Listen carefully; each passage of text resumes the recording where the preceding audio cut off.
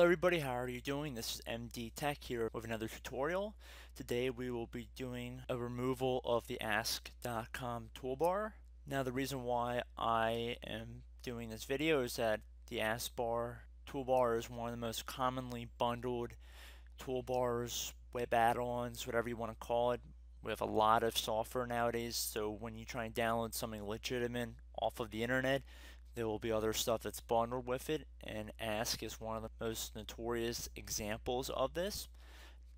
So I will be doing a removal of it from Firefox, Chrome, and Internet Explorer, three most common browsers in my opinion worldwide. So the first thing we're going to go and do is click on the Start button here, go under Control Panel, and under Programs, click on Uninstall Program.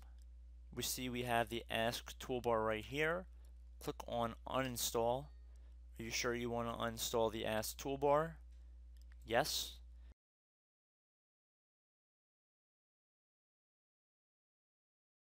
Click on Yes.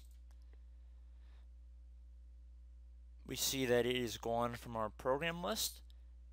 However, if we open up Internet Explorer, we see that the toolbar has been removed. Just to double check, let's go under Manage Add-ons. We can see that the toolbar has been removed. In the event that your homepage might have been changed and you want to get it back to, let's say, Google, you just want to click on the gear icon up here, click on Internet Options, and once you have gone on to whatever you want your homepage to be, so just search it on the URL bar or whatever you have to do, get to that page, click on Use Current, and it'll change this text right here to whatever page you're currently on, and then you just click Apply and OK. If we check on Firefox over here, you see the Ask toolbar is gone. This AVG, this is not affiliated with it. So if we go under add-ons here, we see that it is no longer present in Firefox.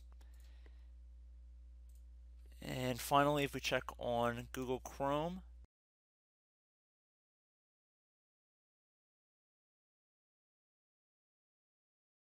go under settings, extensions here, we see that it is no longer here as well. Pretty much a quick review of how to remove the Ask toolbar.